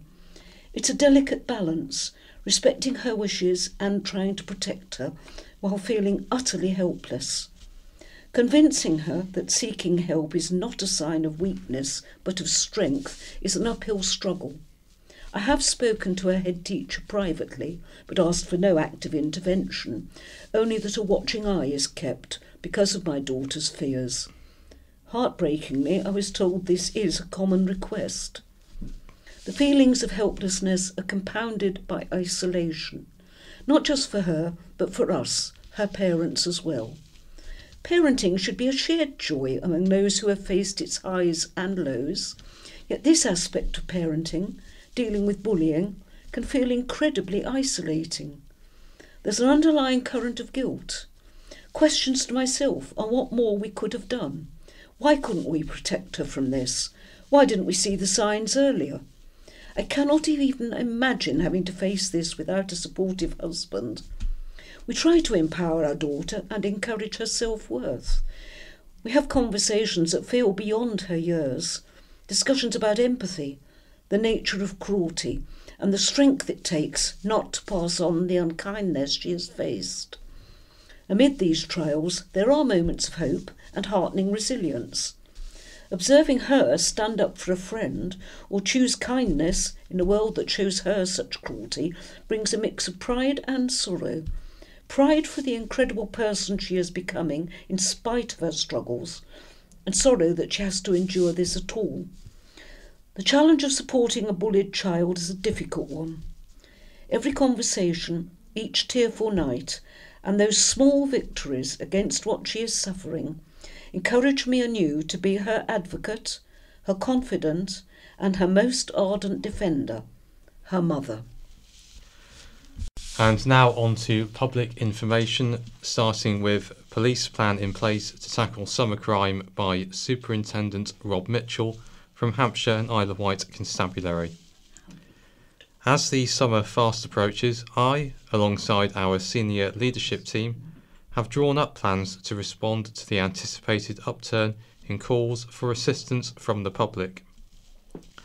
With increased visitor numbers, lighter and warmer evenings, we could expect more crime and antisocial behaviour, ASB.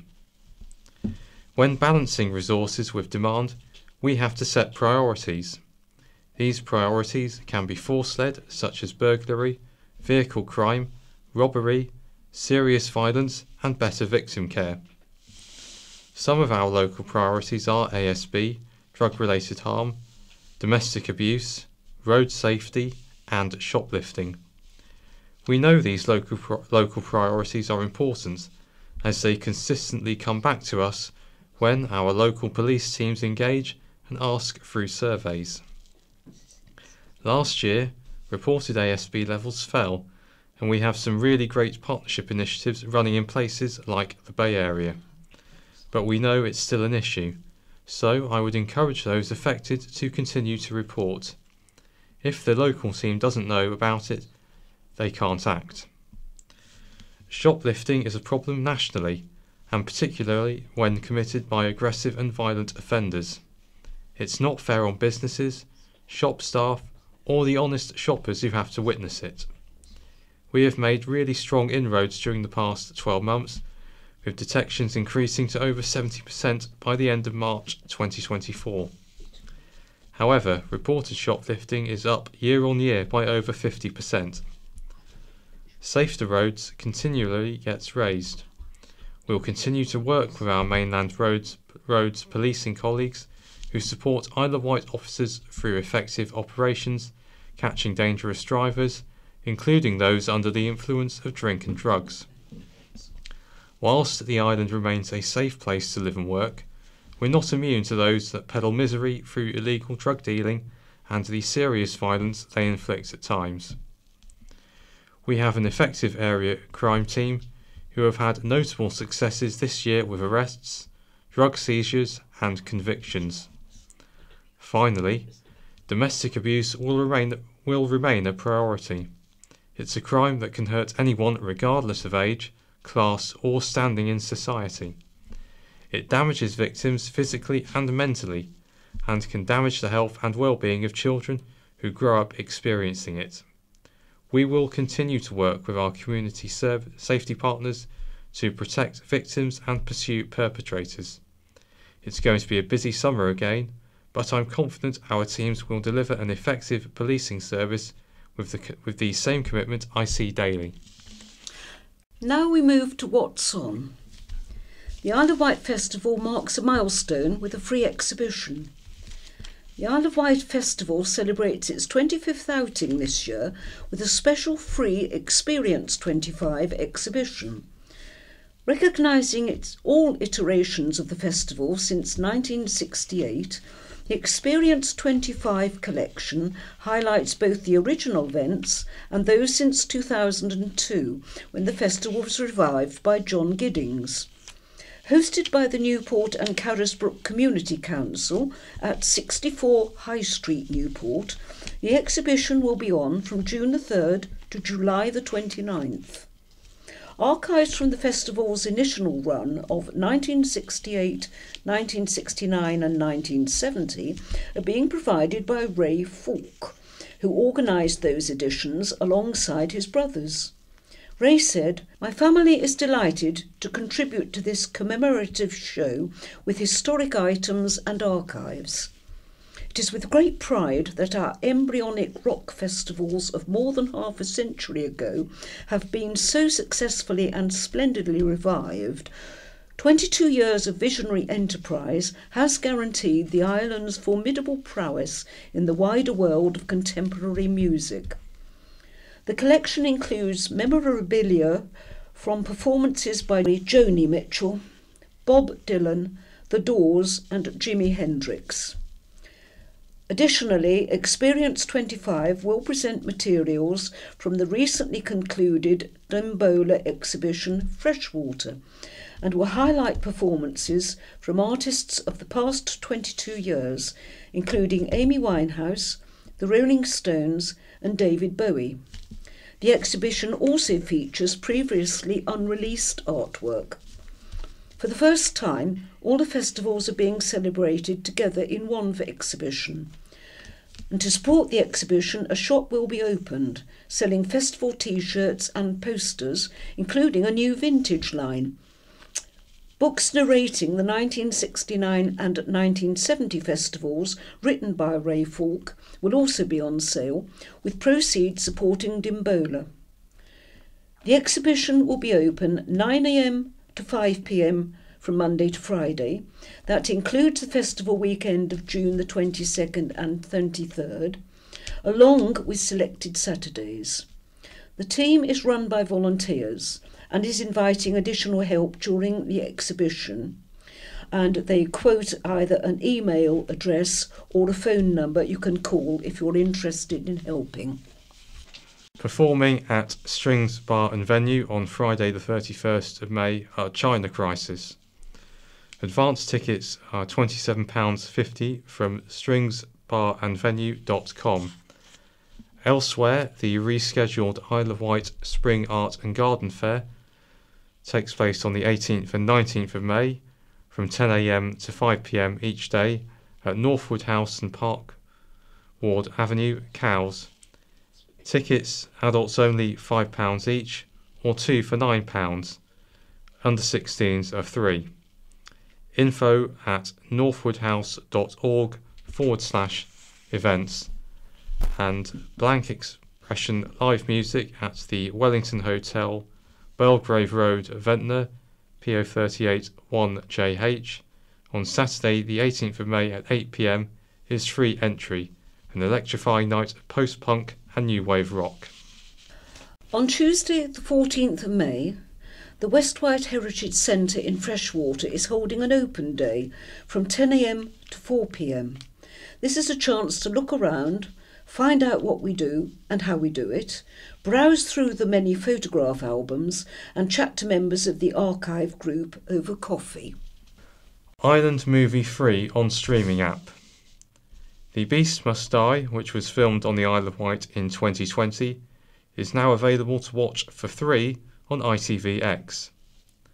The TV show stars Jared Harris, Cush Jumbo, Billy Howell and Geraldine James, along with hundreds of island residents as supporting actors. It was BritBox streaming service's first original drama when it was first released. Set on the Isle of Wight, the series featured a wide range of familiar locations and properties. 11 local actors were lucky enough to be given contract roles and had their names on the credits.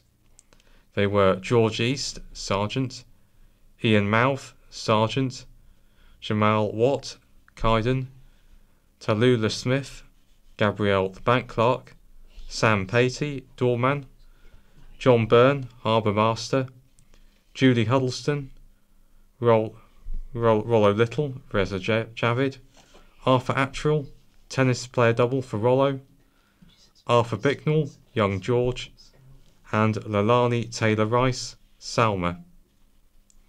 The show is a revenge thriller starring Cush Jumbo as a woman left bereft by the death of her 6-year-old son in a hit-and-run incident.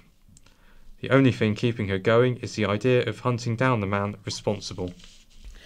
A creative hub is to make a unique big top tent, which is expected to serve as a flexible mid-scale venue for island-wide events. Ventnor Exchange is set to embark on the ambitious project after securing a £225,000 grant from the Arts Council England's Capital Investment Programme. With this financial support, Ventnor Exchange aims to realise its much dreamt about ambition to commission a versatile mid-scale venue that can travel between different towns and villages and hosting a range of performances and events. Jack Whitewood, who's the Creative and Development Director at Ventnor Exchange, explained, "We want to reimagine what a theatre or arts centre can be. This will be a new town hall for the whole of the Isle of Wight, ensuring every community can have access to an amazing facility. Working with local residents, together we will decide what this new venue is called, how it's used and where it visits. Local ownership of this key piece of infrastructure was also help secure the long-term future of Ventnor Fringe." Megan Stisted, the Creative Projects Manager at Ventnor Exchange, said it would offer opportunities for the Brave Island programme, which supports young people with training, placements and work opportunities. From circus skills to gig nights, new on-stage and backstage roles will be created. We will have a phenomenal new space based right here to train young people with. And now on to readers' letters, starting with a letter from Ken Becken from Cowes, titled "Would a Bridge Bring Grey Squirrels?" It appears the island of Anglesey is concerned for their red squirrel population, as grey squirrels are crossing the 2 bridges linked to the mainland.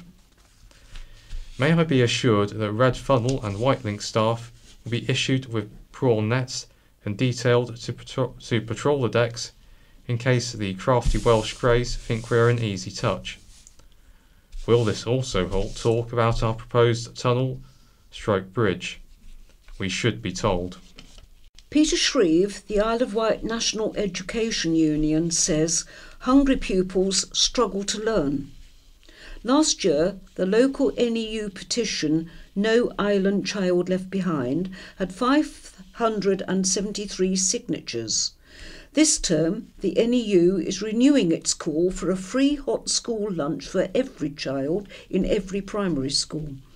The national emphasis will be a free school meals for all national tour, travelling to as many schools as possible, possibly to the Isle of Wight too. The bus was first seen at this Easter's National NEU conference in Bournemouth. The evidence is clear: hungry pupils struggle to learn. This is why, when Sadiq Khan became the first person ever to win a third term as Mayor of London, he stood by his pre-election promise to make free school meals permanent for all primary school children in London. This can and should be the future for all primary school children on the Isle of Wight too. London has shown what's possible. Schools are increasingly under pressure to support families. Schools are now expected to be more than just education. Schools are superb at filling the gaps, but there is still a shortage of services. If we can entice the bus to the island and encourage pupils to participate in some way, we can make a difference to the lives and education of young pupils. Let's help children thrive. Free school meals for all primary pupils will certainly help. The Star letter says, "Thank you, Tim. Dear Editor, I am an appreciative customer of the pharmacist in Quay Street, Yarmouth, Tim Gibbs. He works up to around 100 hours a week in some cases, even including Christmas Day and all the bank holidays. And time again, pharmacists get more and more extras put upon them, like vaccinations and prescribing drugs in emergency cases. But linking up with Brookside Medical Centre, where my husband and I are patients, the service has been tremendous.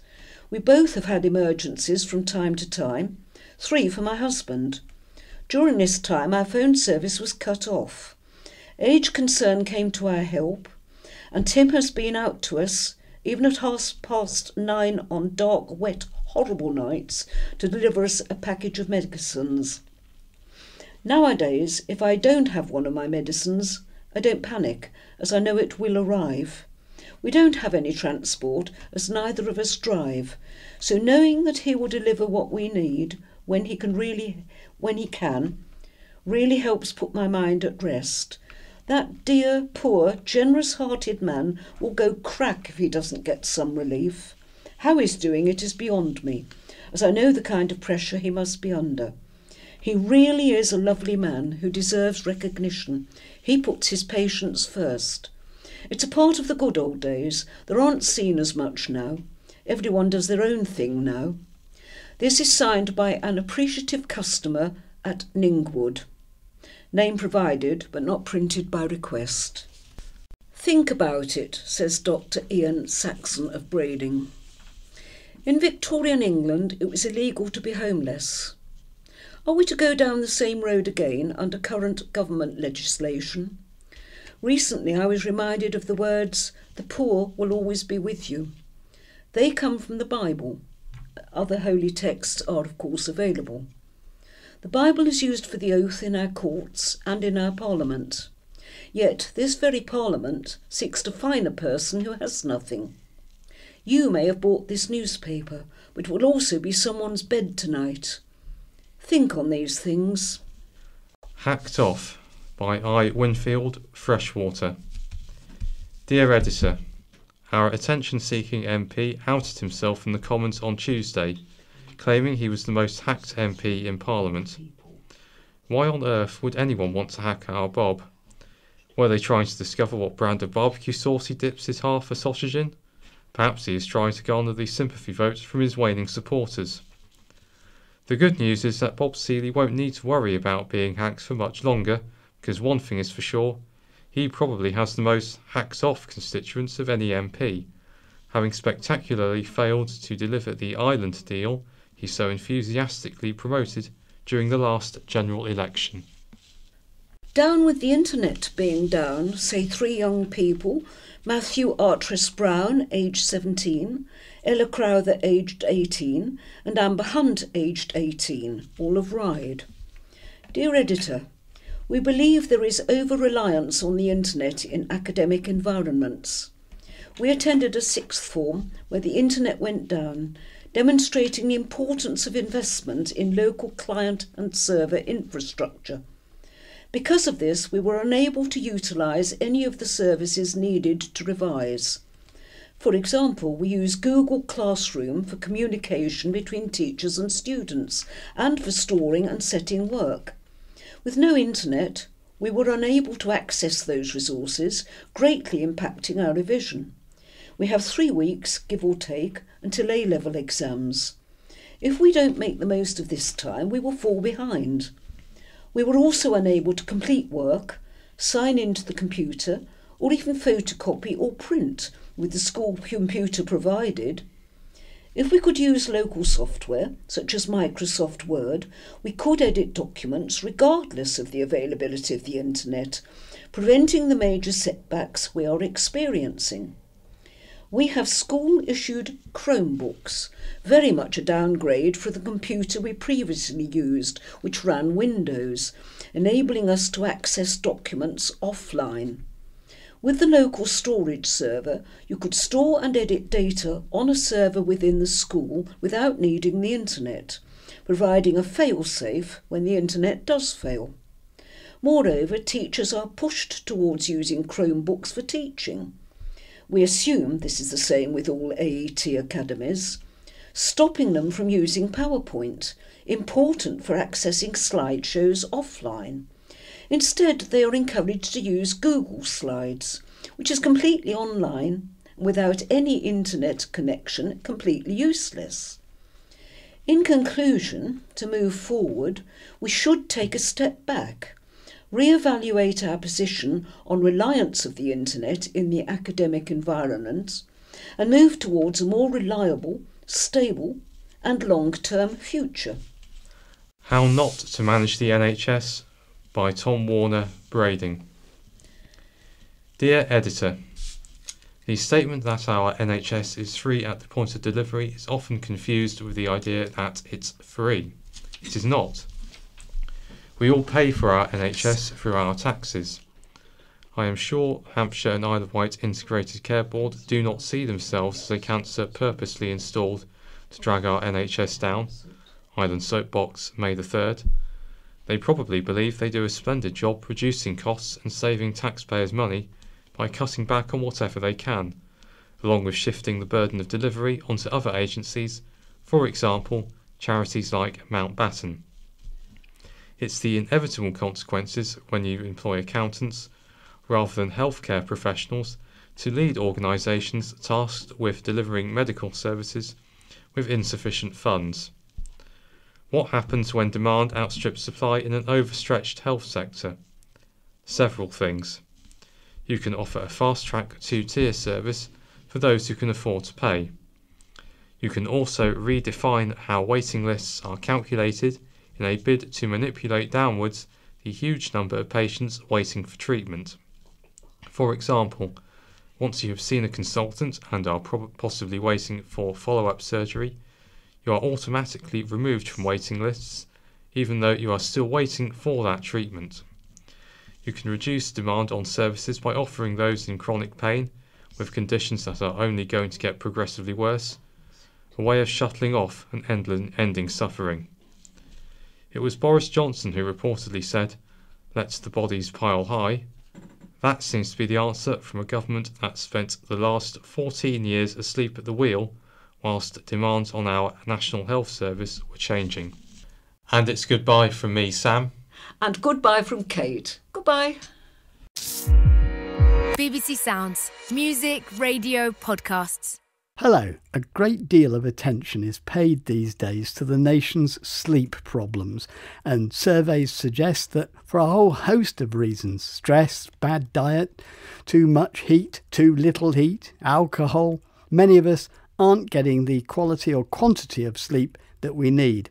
All of those are as likely to apply to visually impaired people, of course, but what is also well established is that there are factors that particularly interfere with visually impaired people's sleep patterns, especially those with little or no light perception.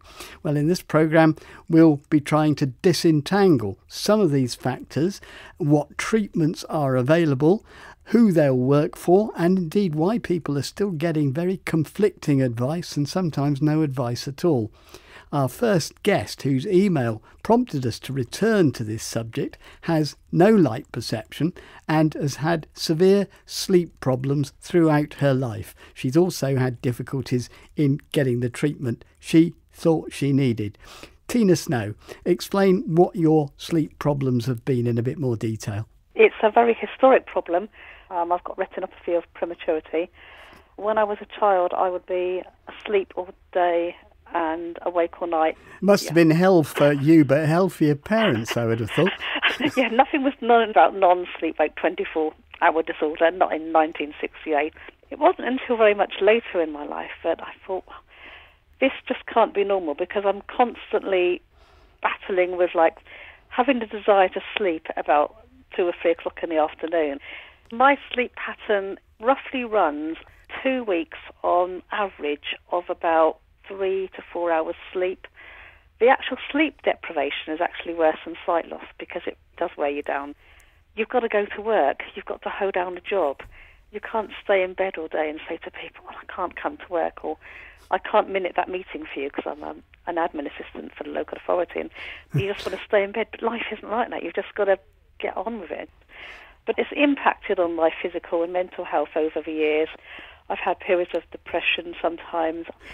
A small problem can seem to be a big problem because you've had lack of sleep. There's been a lack of understanding of what non-24 sleep-wake disorder is. I was driven to do my own research, and I thought, I recognise this condition. I think this is me I'm looking at. And this tends to always come back to this issue of melatonin, doesn't it? Which is a natural hormone.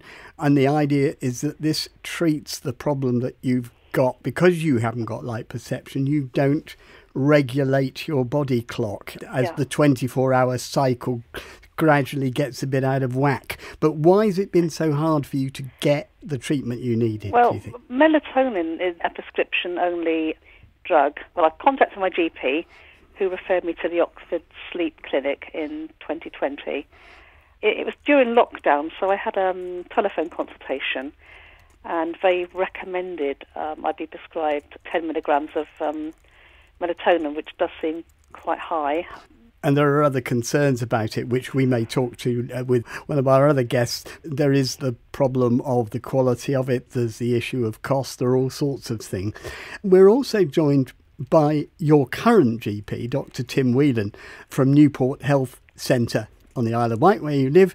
Dr. Whelan, just explain what you've been able to do for Tina and what you haven't been able to do, I suppose. Thank you, Peter. Well, Tina recounted this story to me, and I have to say it's new territory for me too, but I did have the benefit of reading the letter from the consultant neurologist in the Oxford Sleep Centre, and he had recommended melatonin, but admitted that it was not available on licence. It was not licensed for this particular condition, and that many GPs around the country might have difficulty in prescribing it. But melatonin is licensed for the treatment of insomnia in the short term in older adults, and it's also licensed for longer term treatment of children and younger adults for other conditions such as learning disabilities and challenging behaviour.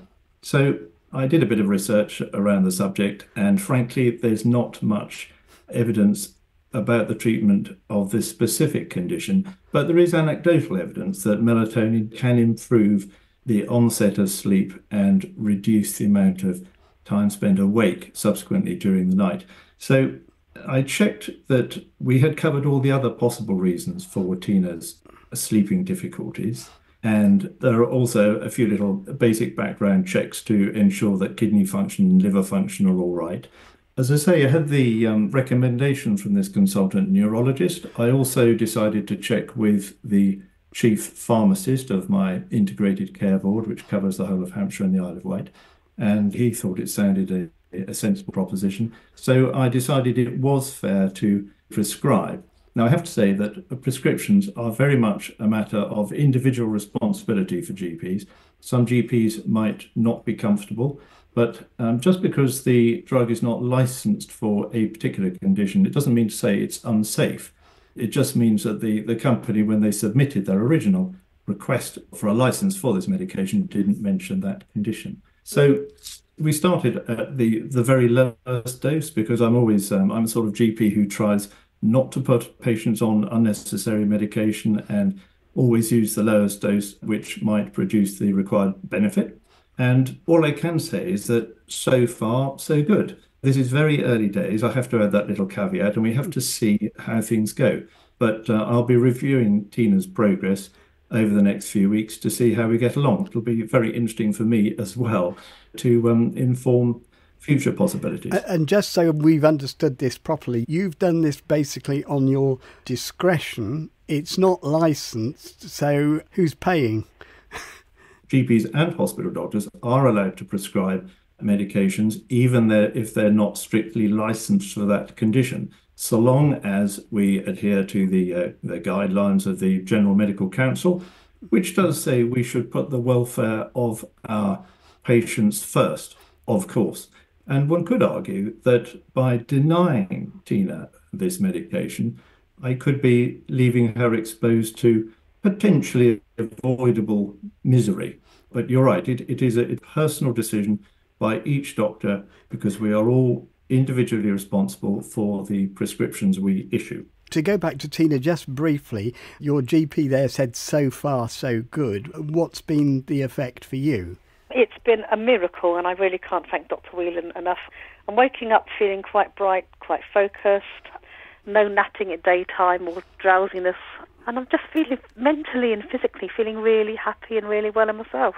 OK, well, in a moment we will hear from someone whose situation is rather different, but it'll be clearer, I think, if we stay with Tina's situation for a moment and bring in our expert, Professor Stephen Lockley, Vice-Chancellor's Fellow at Surrey Sleep Research Centre and Associate Professor of Medicine at Harvard University. And Stephen's been studying non-24-hour sleep-wake disorder, which is what Tina has, for the past 30-odd years. Professor Lockley, we're not expecting you to provide an instant diagnosis and a treatment plan for an individual without a lot more information. But generally, what do you take from Tina's experience? So Tina's description of non-24-hour disorder is very accurate. It's really not a sleep disorder per se. It's really a circadian clock disorder.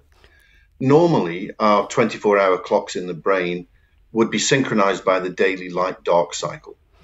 But if your eyes are not functional to detect the light, to send that signal to the brain, so someone with no light perception or no eyes, then the clock runs on its own internal time. On average, in blind people, that's around 24 and a half hours a day. So what the biological clock does is try to make Tina go to sleep half an hour later every day. Now, for a few days, that's fine. But of course, after 24 days, the biological clock is telling Tina to go to sleep in the middle of the day and then stay awake all night. And then she goes round and round in this cyclic disruption. And so sometimes it's hard to understand that there's a cycle, because you need to really look at the sleep pattern over some weeks or months. But what you end up observing in patients is good sleep, then bad sleep, then good sleep, then bad sleep, in this never-ending cycle. And that's why it's called non-24-hour sleep-wake disorder. Now, there are only two treatments for this. Melatonin is one, and we reported that for the first time really over 20 years ago at Surrey. And then there's a melatonin-like drug, a melatonin agonist, which has been approved by the European Medicines Agency, but I don't think is available yet in the UK. But both of these drugs act in the same way. They provide a replacement time cue for the light signal that is missing. There are actually melatonin receptors on the clock in the brain. And then if you take melatonin or tasimelteon, which is the other compound, every 24 hours, it provides a time cue for the body clock to lock onto. So it's quite different to how you would take a sleeping pill. You may take it relative to bedtime. What's very important for entraining or resetting the biological clock, which is what we're trying to do here, is to take it at the same clock time every day so that the 24-hour clock has got a time cue to latch onto. The question I must ask you is, you said that this has been known for 20 years or more. Why would it take so long to have a solution to Tina's problem? Well, there is a solution in that you can obtain melatonin. And as Dr. Whelan has done, and I've worked with other physicians in the past, you can get a melatonin prescription on a named patient basis. So access isn't really an issue. It's just a step more you have to go through to obtain it. And it's quite an inexpensive drug, I understand. So cost isn't really a problem. It is just about having the GPs or the sleep physicians or neurologists understand the real cause of the disorder, because this isn't a sleeping disorder in itself. It's a clock disorder. And so melatonin is working through resetting the clock, which then resets sleep, but also resets mood, metabolism, immune function, all the rhythms the clock controls. So it's absolutely the right treatment. And yes, we probably do need an easy way for people to access it. Oh, well, that's the problem, isn't it? And that's what blind people have been complaining about, And I suppose what I want to ask you is there a simple answer to the question, when is it appropriate to prescribe melatonin for someone? So if a totally blind person, meaning someone with no light perception, who reports cyclic sleep disturbances, they very, very likely have this disorder. We think anywhere from 55 to 70% of totally blind people have this disorder. Then melatonin would really be the first choice treatment, or tasimelteon if that's available in the UK. And the lower doses, as Dr. Whelan mentioned, a lower dose is actually a little better than a higher dose. And so even something as low as a 0.5 milligram dose is shown to be very effective to treat this disorder. But it's important to be taken at the same clock time every day to give that time cue to the brain. Let me therefore introduce Korkab. You also have a considerable sleep problem, but you do have some light perception. Just explain a bit more about your situation and why you think melatonin is the right thing for you. Absolutely. So again, I was born with retinopathy of prematurity. I have no functioning vision in my right eye, but I have what the ophthalmologists state as light perception in my left eye. My sleep pattern has been disturbed for many a year, and I've looked at alternative remedies. But again, sadly, I was told I couldn't access any melatonin. I couldn't access anything in relation to support until now, and it was a GP that prescribed me melatonin. So you've been prescribed melatonin, but you were complaining, I think, about the extent to which you'd had conflicting information, and you'd also been told pretty definitely if you've got any light perception, it won't be any use to you. I think you have been told that. Yes, so I was told that if an individual, if they can see any differentiation between daylight and night, then it wouldn't work for them, that it's not of any benefit. You have to be a totally blind person with no functioning vision. So there seems to be a lot of contradiction. Well, there does. Just while you're on, let me come back to Professor Lockley and say, I mean, is that right? Would you say to someone, this won't be any good for you at all, even though she's obviously taken it at different times? No, not necessarily. So there are a small number of cases of people with light perception and even with false sight that can develop non-24-hour sleep-wake disorder. It's much rarer in those individuals than someone who is totally blind, but more workup is needed. And so what we usually do in our research studies, but can also be done clinically, is we measure a marker of the biological clock. We measure sometimes your natural melatonin rhythm or your natural cortisol rhythm, usually in urine samples. It's very straightforward to do. We've done it in hundreds of people. And then we measure your internal clock time to see if it's synchronized to 24 hours or to see if it shows a non-24-hour rhythm. If we can confirm that there is a non-24-hour rhythm in these hormonal markers, then Kauku would have non-24-hour sleep-wake disorder and then would be eligible for melatonin treatment. But we need to make sure that people don't think that melatonin is useful for non-circadian sleep disorders. It really isn't. It's not a very good sleeping pill. It's not very good at tackling insomnia, for example. It really only is very useful at resetting the clock for someone who has this non-24-hour sleep-wake disorder through visual impairment. But I suppose, therefore, the thing I want to kind of press with you is I'm just wondering why people are getting such conflicting information and why Tina and Corcab have, lived much of their lives without apparently getting the answers to the questions that you're actually giving us now, and which Tim Whelan has attempted to do for Tina. Well, you heard it from Dr. Whelan. This is new to him. There is not very much education around sleep disorders in general. In medical training, there's even less known or taught about circadian rhythm sleep disorders, which is what this is. And non-24 hours is quite a rare disorder. But of course, there are centres to contact. We've been studying this at Surrey, in fact, since the 1980s. In fact, Professor Josephine Arendt, who sadly passed away recently, was the first person to give melatonin to a blind man to treat this disorder. And so there is the information out there. There's a lot of research out there, but, doctors need to do a little bit of digging to reach us. And we're happy to help if patients want to get in touch with us at the University of Surrey. We're happy to provide the information to GPs with the reasons why this is important for this group of patients. OK, that's really helpful. Just finally, because we're now short of time, but Tina, you have a world expert at your disposal. I do think you had certainly something you wanted to ask. Actually, he has answered my questions during his comprehensive discussion. But I was just going to say, is it one of those treatments which you stay on for life? Now we've discovered it. Professor Lockley? Yeah, so it is a lifetime treatment, yes, because it's providing that replacement for the loss of light information each and every day. So if you stop taking the melatonin, you will revert back to that non-24-hour day, which is unfortunate, but at least the treatment on a daily basis works. In terms of the optimal treatment, we should be looking for a fast release preparation, not a sustained release, and a low dose, something around 0.5 milligrams would be ample. So an hour or two before you maybe want to go to sleep, that's fine. So do I need to change that to a short release 0.5?